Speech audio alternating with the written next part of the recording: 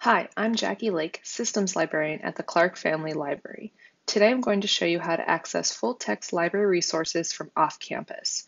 First, you will visit the library's website, which can be accessed from washjeff.edu/library.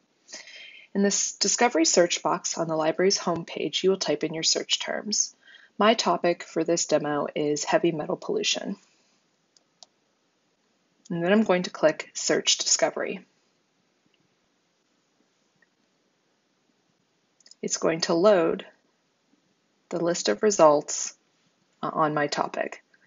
Once I find the article that I'm looking for, I'm going to click on the title, and a pop-up is going to ask me to log in for full text access. So I'm going to click on that link, and in here you're going to want to type in your W&J credentials, and this is everything before the @washjeff.edu, and click login.